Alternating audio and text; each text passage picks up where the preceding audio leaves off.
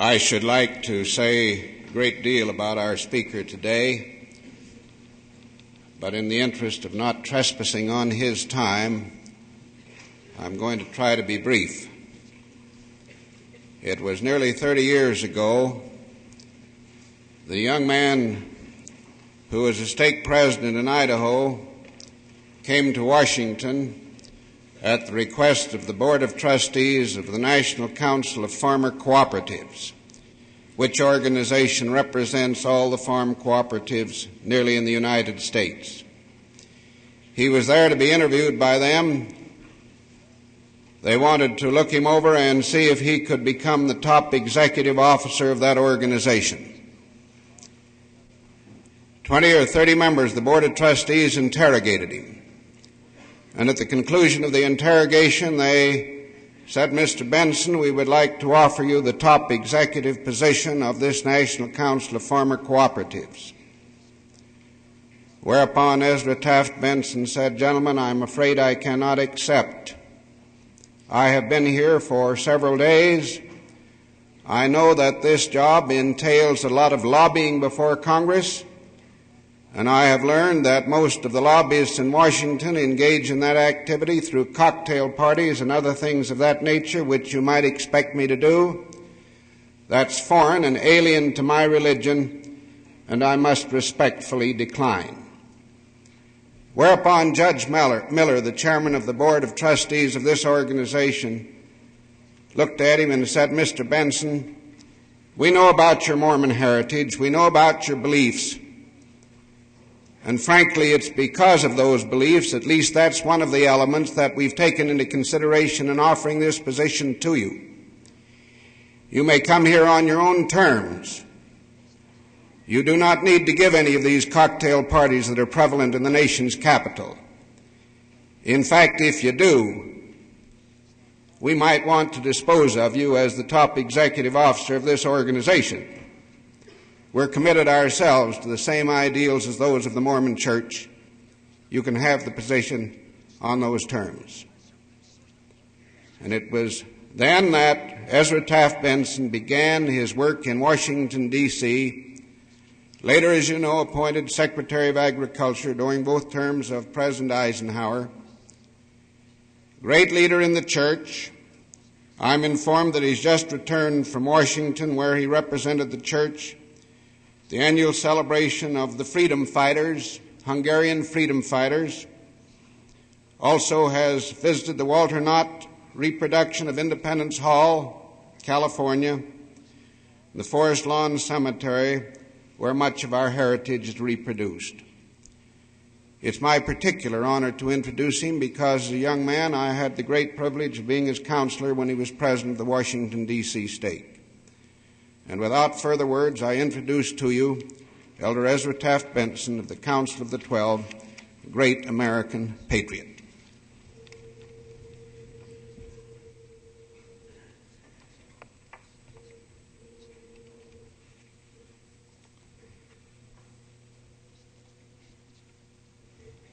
President Wilkinson, distinguished members of the faculty, members and friends of this great student body, my brethren and sisters. This is a signal honor, a very great pleasure, and a challenging responsibility.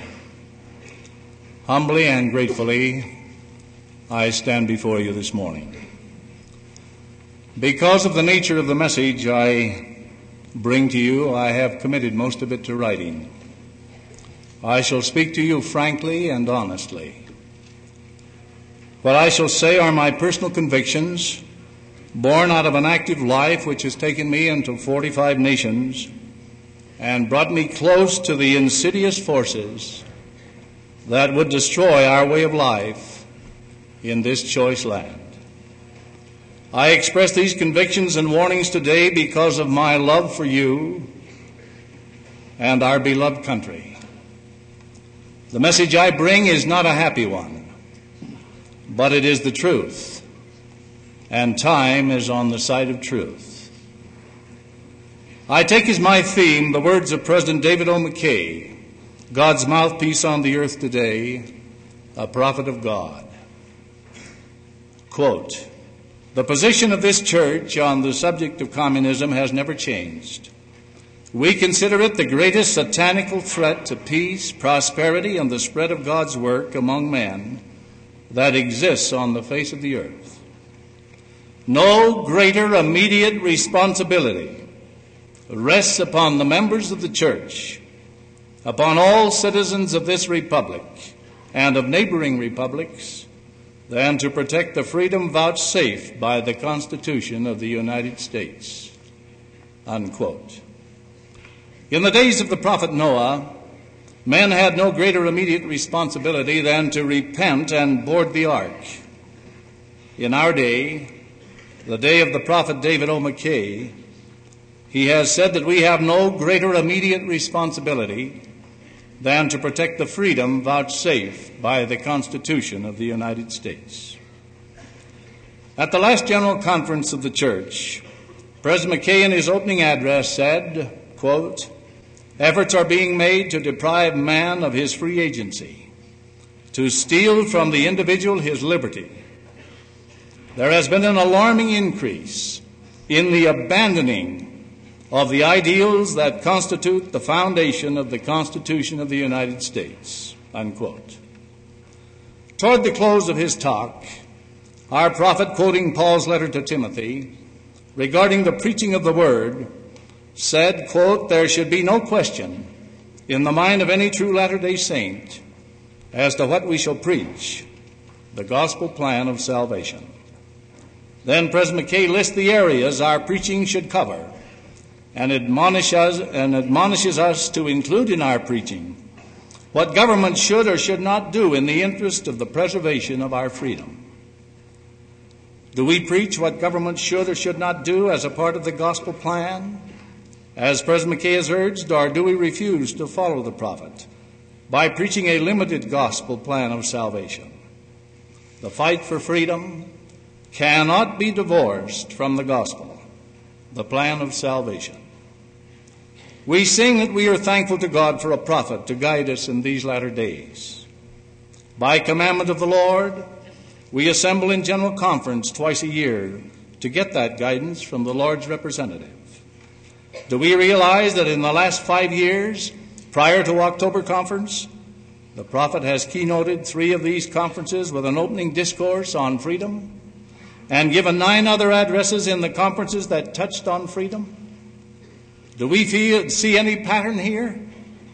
Can we name any other gospel theme that has received as much emphasis from the man who holds the keys as has the theme of freedom? We do not need a prophet. We have one. What we need is a listening ear, a humble heart, and a soul that is pure enough to follow his inspired guidance.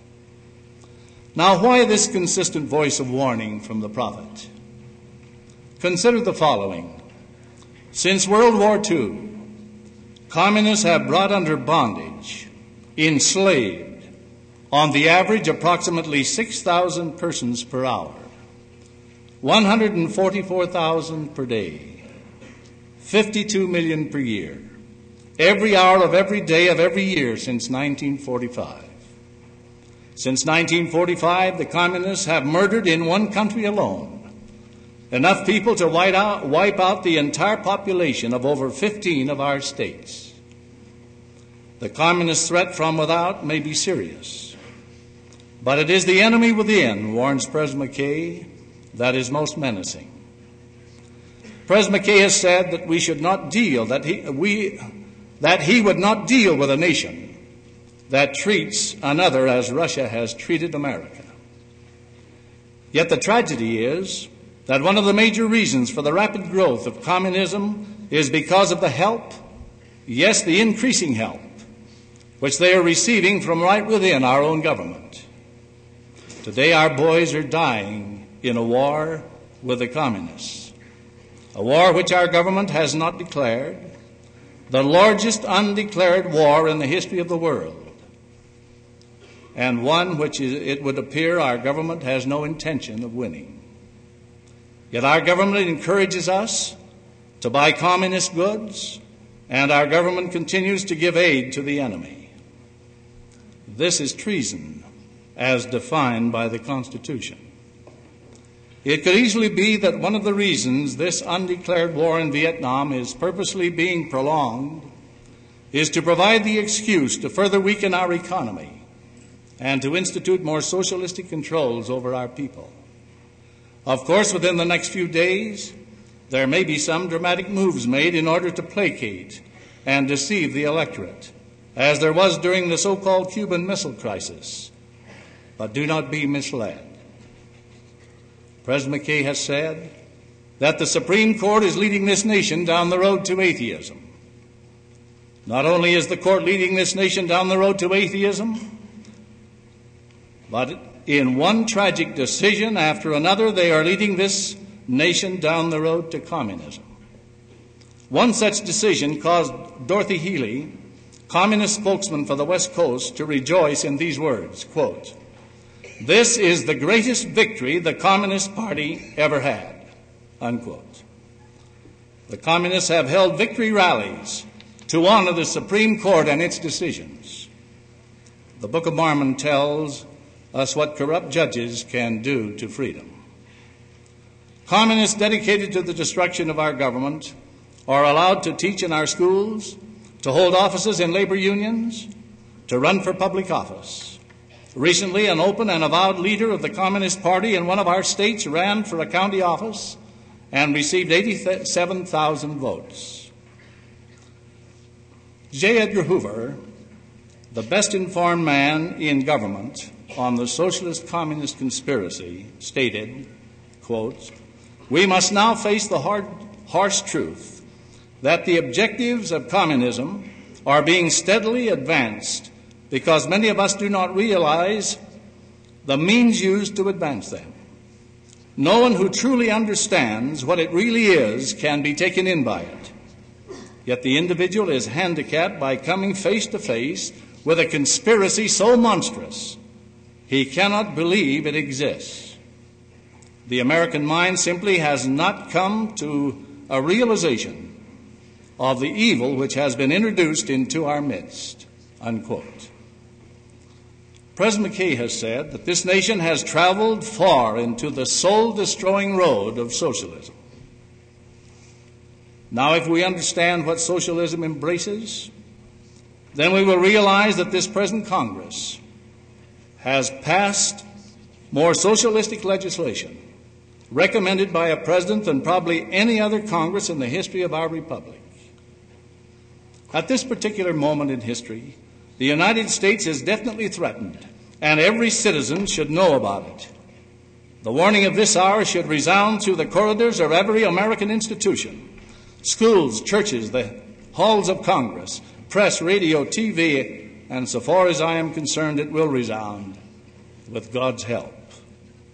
Our republic and Constitution are being destroyed, while the enemies of freedom are being aided. How? In at least 10 ways. First, by diplomatic recognition and aid, trade, and negotiations with the communists. 2, by disarmament of our military defenses. 3, by destruction of our security laws and the promotion of atheism by decisions of the Supreme Court. 4, by loss of sovereignty and solvency through international commitments and membership in world organizations. 5, by undermining of local law enforcement agencies and congressional investigating committees. 6, by usurpations by the executive and judicial branches of our federal government. 7, by lawlessness in the name of civil rights. And 8, by a staggering national debt with inflation and corruption of the currency. 9, by a multiplicity of executive orders and federal programs which greatly weaken local and state governments. And 10, by the sacrifice of American manhood by engaging in wars we apparently have no intention of winning. We should all be grateful for the patriots of both parties who are trying to withstand this tidal wave of collectivism led by masters of deceit. One regrettable development is the increasing number of government programs embracing our youth. President Clark, former Undersecretary of State, former ambassador, and a great constitutional statesman and counselor to 3 presidents of the church, put it well when he said, quote, "Our government, with its liberty and free institutions, will not long survive a government trained and supervised youth. Such youth can be a revolutionary machine," unquote. And let me warn you, if these programs are fully introduced here in our midst, we will suffer the tragic consequences. Some of these things strike pretty close to home. Communists, our communist fronters, have appeared on our 3 major university campuses in this state. An identified communist performed in our Mormon tabernacle. Some of our newspapers have carried columnists with communist front records or who parrot the communist line.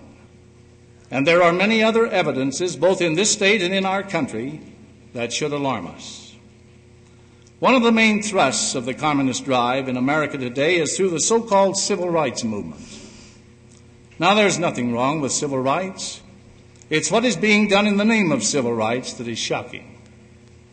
The man who is generally recognized as the leader of the so-called civil rights movement today in America is a man who has lectured at a communist training school, who has solicited funds through communist sources, who hired a communist as a top-level aide, who has affiliated with communist fronts, who is often praised in the communist press, and who unquestionably parallels the communist line. This same man advocates the breaking of the law and has been described by J. Edgar Hoover as the most notorious liar in the country. I warn you, unless we wake up soon and do something about the conspiracy, the communist-inspired civil rights riots of the past will pale into insignificance compared to the bloodshed and destruction that lie ahead in the near future. Do not think the members of the church shall escape. The Lord has assured us that the church will still be here when he comes. But has the Lord assured us that we can avoid fighting for freedom and still escape unscathed both temporally and spiritually? We cannot escape the eternal consequences of our pre-existent position on freedom. What makes us think we can escape it here? Listen to President Clark's grave warning. I say to you with all the soberness I can, that we stand in danger of losing our liberties, and that once lost, only blood will bring them back. And once lost, we of this church will, in order to keep the church going forward, have more sacrifices to make and more persecutions to endure than we have yet known, heavy as our sacrifices and grievous as our persecutions of the past have been." Unquote.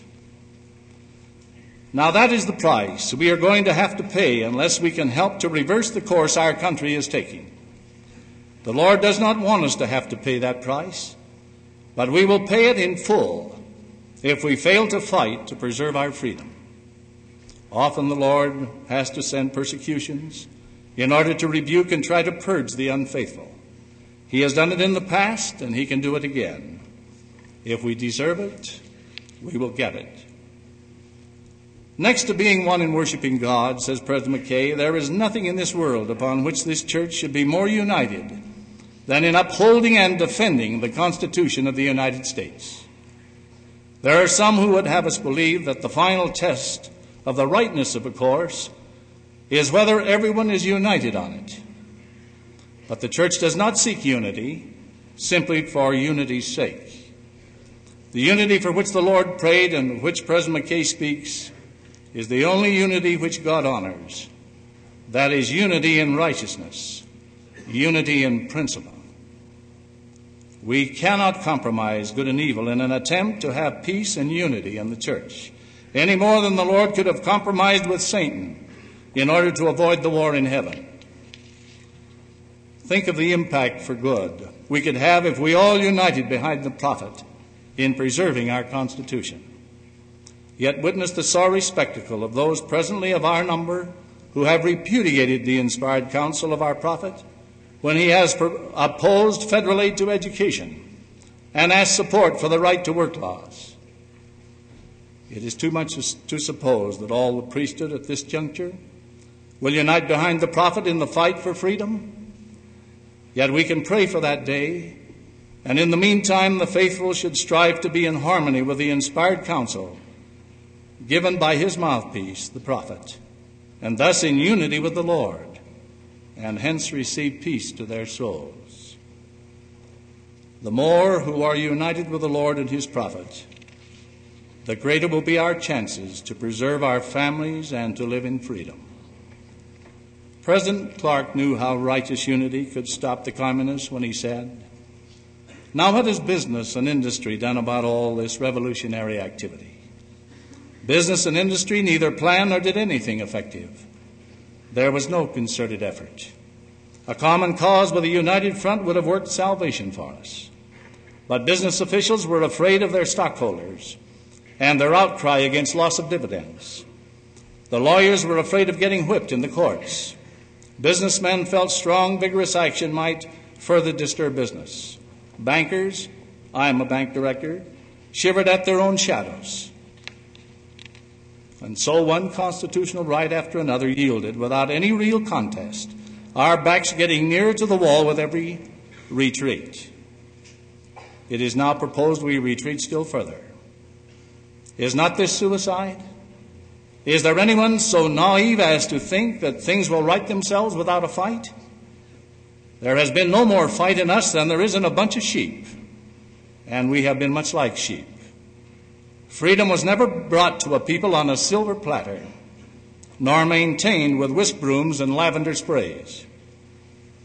And do not think that all these usurpations, intimidations, and impositions are being done to us through inadvertence or mistake. The whole course is deliberately planned and carried out.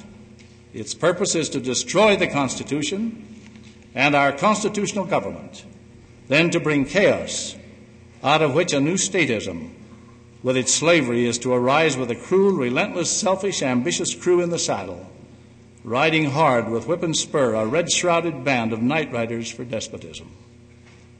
If we do not vigorously fight for our liberties, we shall go clear through to the end of the road and become another Russia or worse."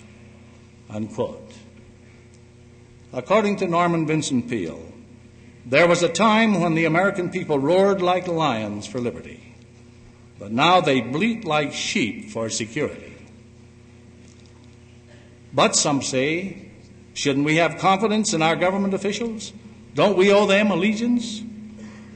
To which we respond in the words of President Clark, God provided that in this land of liberty, our political allegiance shall run not to individuals, that is, to government officials. The only allegiance we owe as citizens or denizens of the United States runs to our inspired Constitution, which God himself set up. Unquote. Jefferson warned that we should not talk about confidence in men, but that we should inhibit their power through the Constitution. In the meantime, we pray for our leaders, as we have always been counseled to do. It is the devil's desire that the Lord's priesthood stay asleep, while the strings of tyranny gradually, quietly entangle us, until, like Gulliver, we awake too late and find that while we could have broken each string separately as it was put upon us, our sleepiness permitted enough strings to bind us to make the rope that enslaves us. For years we have heard of the role the elders could play in saving the Constitution from total destruction. But how can the elders be expected to save it if they have not studied it and are not sure if it is being destroyed or what is destroying it? An informed, patriotic Gentile was dumbfounded when he heard of Joseph Smith's reported prophecy regarding the mission our elders could perform in saving the Constitution.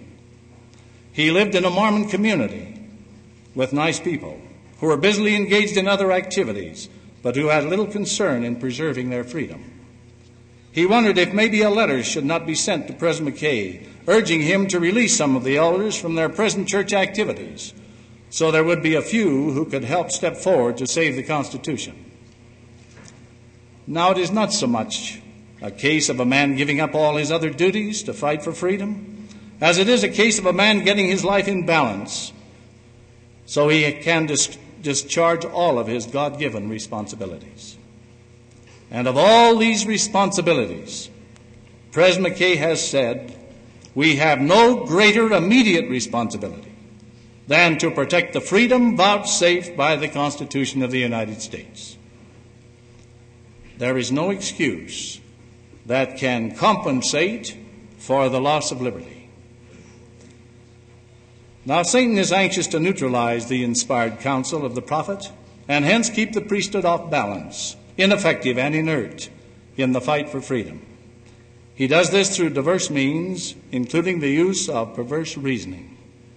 For example, he will argue there is no need to get involved in the fight for freedom. All you need to do is live the gospel. Of course, this is a contradiction, because we cannot fully live the gospel and not be involved in the fight for freedom. We would not say to someone, there is no need to be baptized, all you need to do is live the gospel. That would be ridiculous, because baptism is a part of the gospel. How would you have reacted if during the war in heaven someone had said to you, look, just do what's right. There's no need to get involved in the fight for free agency. Now it is obvious that what the devil is trying to do, but it is sad to see many of us fall for his destructive line. The cause of freedom is the most basic part of our religion. Our position on freedom helped get us to this earth, and it can make the difference as to whether we get back home or not. General Moroni, one of the great men of the Book of Mormon, raised the title of liberty, and on it he inscribed these words: in memory of our God, our religion and freedom, and our peace, our wives and our children. Why didn't he write upon it, just live your religion? There is no need to concern yourselves about your freedom, your peace, your wives, or your children.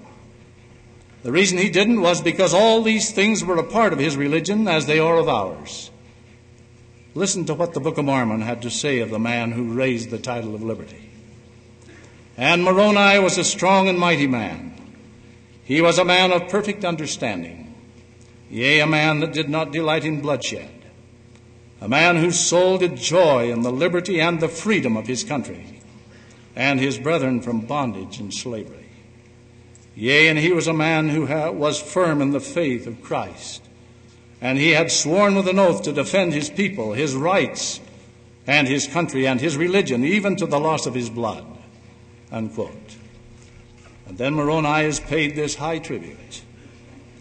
"Yea, verily, verily, I say unto you, if all men had been and were and ever would be like unto Moroni, behold, the very powers of hell would have been shaken forever.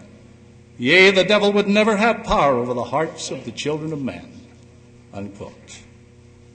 Now, part of the reason why we do not have sufficient priesthood bearers to save the Constitution, let alone to shake the powers of hell, is, I fear, because unlike Moroni, our souls do not joy in keeping our country free, and we are not firm in the faith of Christ, nor have we sworn with an oath to defend our rights.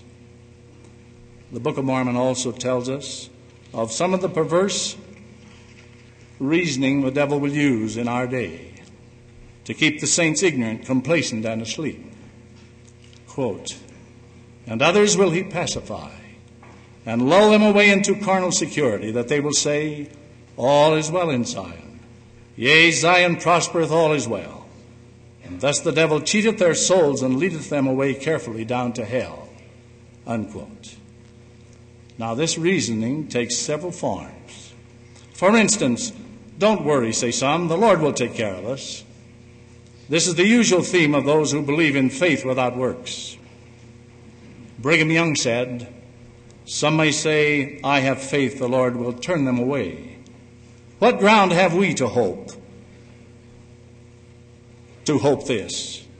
Have I any good reason to say to my Father in heaven, fight my battles, when he has given me the sword to wield, the arm and the brain that I can fight for myself? Can I ask him to fight my battles and sit quietly down waiting for him to do so? I cannot.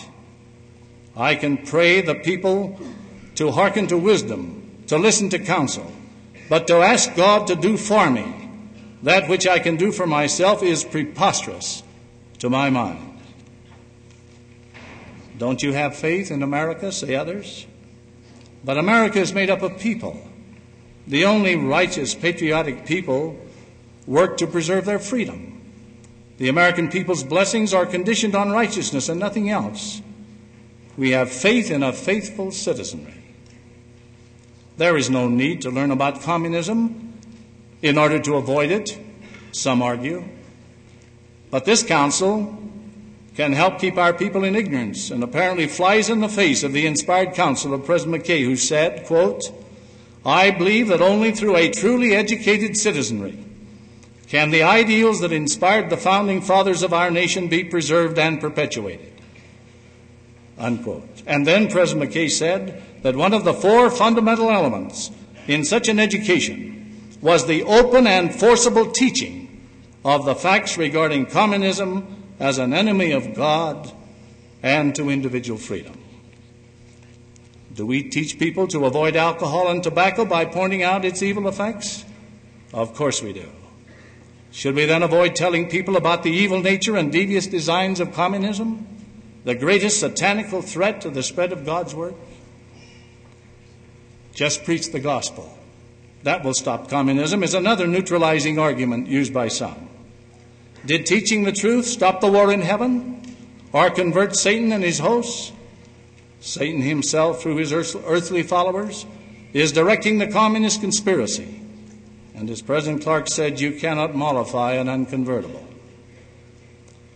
As members of the church, we have some close quarters to pass through if we are to save our souls. As the church gets larger, some men have increasing responsibility, and more duties must be delegated. We all have stewardships for which we must account to the Lord. Unfortunately, some men who do not honor their stewardships may have an adverse effect on many people. Often the greater the man's responsibility, the more good or evil he can accomplish. The Lord usually gives a man a long enough rope and sufficient time to determine whether that man wants to pull himself into the presence of God or drop off somewhere below. There are some regrettable things being said and done by some people in the church today. As President Clark so well warned, the ravening wolves are amongst us from our own membership, and they, more than any others, are clothed in sheep's clothing because they wear the habiliments of the priesthood. We should be careful of them. Sometimes from behind the pulpit, in our classrooms, in our council meetings, and in our church publications, we hear, read, or witness things that do not square with the truth. This is especially true where freedom is involved. Now, do not let this serve as an excuse for your own wrongdoing. The Lord is letting the wheat and the tares mature before he fully purges the church. He is also testing you to see if you will be misled. The devil is trying to deceive the very elect. Let me give you a crucial key to help you avoid being deceived. It is this: learn to keep your eye on the prophet. He is the Lord's mouthpiece and the only man who can speak for the Lord today. Let his inspired counsel take precedence.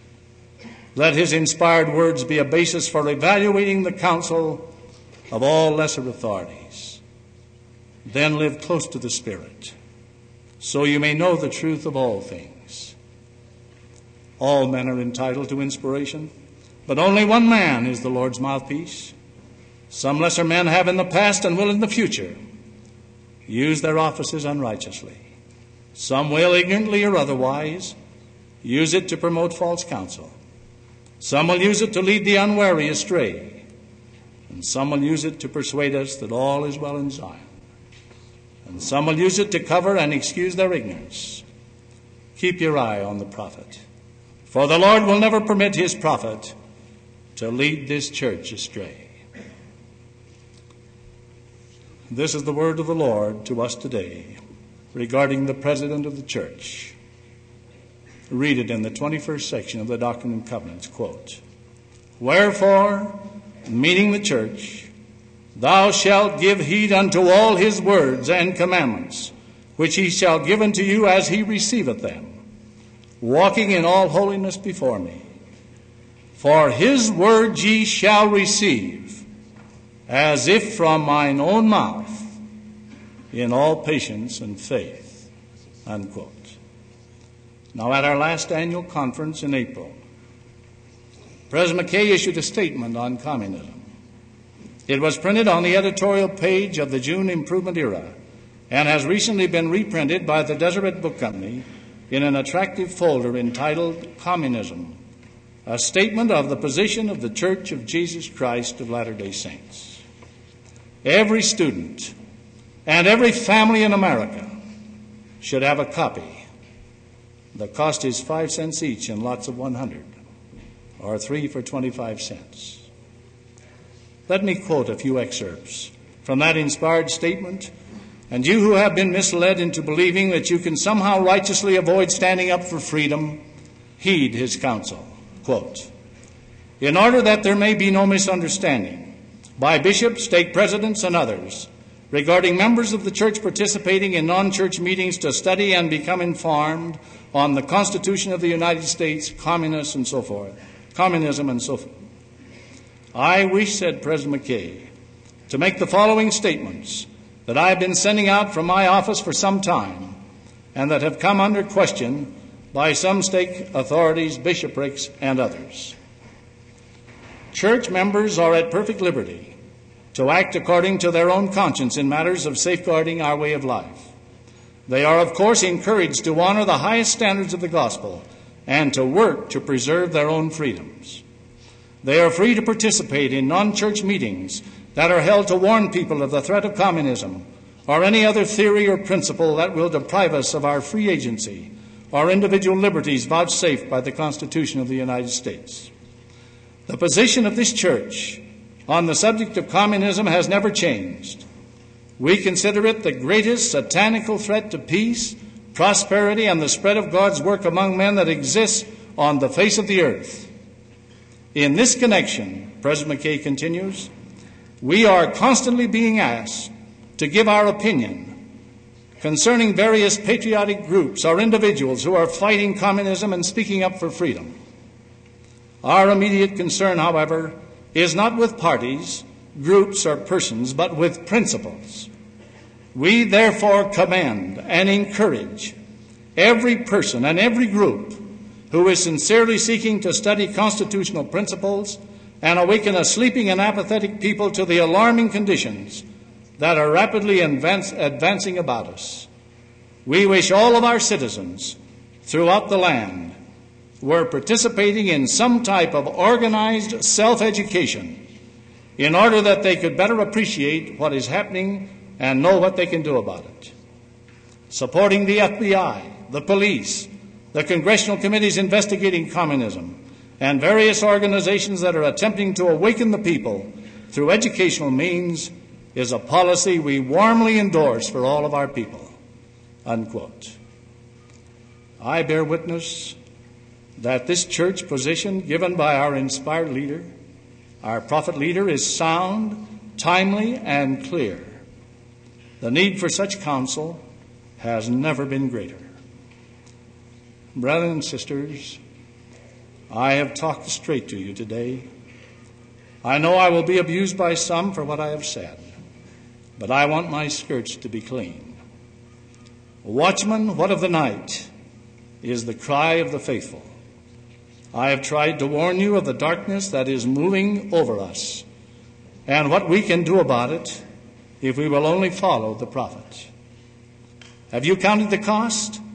If our countrymen, and especially the body of the priesthood, continue to remain complacent, misled through some of our news media, deceived by some of our officials, and perverted by some of our educators? Are you prepared to see some of your loved ones murdered, your remaining liberties abridged, the church persecuted, and your eternal reward jeopardized?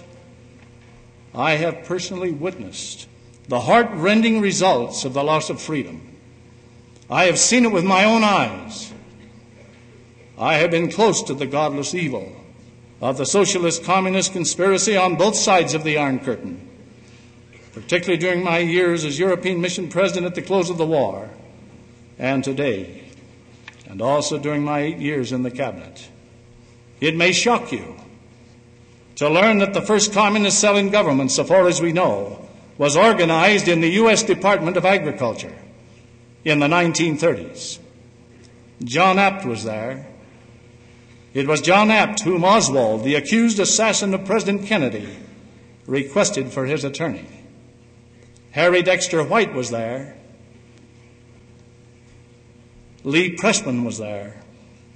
And Communist Alger Hiss, who was the principal architect and first secretary of the United Nations Organizing Committee, was there also. I have talked face to face with the godless communist leaders. It may surprise you to learn that I was host to Mr. Khrushchev for a half day when he visited the United States. Not that I'm proud of it. I opposed his coming then, and I still feel it was a mistake to welcome this atheistic murderer as a state visitor. But according to President Eisenhower, Khrushchev had expressed a desire to learn something of American agriculture. And after seeing Russian agriculture, I can understand why. As we talked face to face, he indicated that my grandchildren would live under communism. After assuring him that I expected to do all in my power to assure that his and all other grandchildren will live under freedom, he arrogantly declared in substance, "You Americans are so gullible. No, you won't accept communism outright, but we'll keep feeding you small doses of socialism until you'll finally wake up and find you already have communism.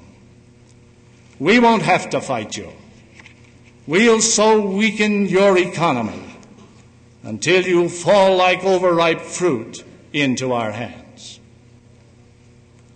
And they're ahead of schedule in their devilish scheme. I stood in Czechoslovakia in 1946. 2 citizens of that country came up to me before this meeting. I stood in Czechoslovakia in 1946 and witnessed the ebbing away of freedom, resulting in the total loss of liberty to a wonderful people. I visited among the liberty-loving Polish people and talked with their leaders as the insidious freedom-destroying conspiracy moved in, imposing the chains of bondage on a Christian nation. In both of these freedom-loving nations were members of the church, striving as we are to live the gospel. But did they stop the communists? Although their numbers were relatively few, the danger to freedom seemed to be far away. And now there are no doubt Mormons in communist slave labor camps. But here in America, the Lord's base of operations, so designated by the Lord himself through his holy prophets, we of the priesthood, members of his restored church, might well provide the balance of power to save our freedom. Indeed, we might, if we go forward as General Moroni of old and raise the standard of liberty throughout the land. My brethren, we can do the job that must be done. We can, as a priesthood, provide the balance of power to preserve our freedom and save this nation from bondage. The prophet Joseph Smith is reported to have prophesied the role the priesthood might play to save our inspired Constitution. Now is the time to move forward courageously, to become alerted, informed, and active. We are not just ordinary men. We bear the priesthood and authority of God. We understand the world and God's divine purpose as no other man. The gospel and its preaching can prosper only in an atmosphere of freedom. And now in this critical period, when many pulpits are being turned into pipelines of collectivist propaganda, preaching the social gospel and denying basic principles of salvation, is the time for action. We know, as do no other people, that the Constitution of the United States is inspired, established by men whom the Lord raised up for that very purpose. We must not shrink our sacred responsibility to rise up and defend in defense of our God-given freedom. In our day, the Lord has declared to his church, quote, "Verily I say unto you all, arise and shine forth, that thy light may be a standard for the nations, and that the gathering together upon the land of Zion and upon her stakes may be for a defense and for a refuge from the storm, and from wrath when it shall be poured out without mixture upon the whole earth." Unquote. Will we of the priesthood arise and shine? Will we provide the defense and refuge? Now is our time and season for corrective and courageous action. We have been warned again and again and again. The Lord's spokesman has consistently raised his voice of warning about the loss of our freedom. Now he that has ears, let him hear. And you who praise the Lord, learn to also follow his spokesman. I know not what course others may take, but as for me and my house, we will strive to walk with the prophet. And the prophet has said that no greater immediate responsibility rests upon the members of the church, upon all citizens of this republic and of neighboring republics, than to protect the freedom vouchsafed by the Constitution of the United States. In this mighty struggle, each of you has a part. Be on the right side. Stand up and be counted. And if you get discouraged, remember the words of Edward Everett Hale when he said, "I am only one, but I am one. I can't do everything, but I can do something. And what I can do, that I ought to do. And what I ought to do, by the grace of God, I shall do." God bless us to heed the oft-repeated counsel of our prophet leader. I pray in the name of Jesus Christ. Amen.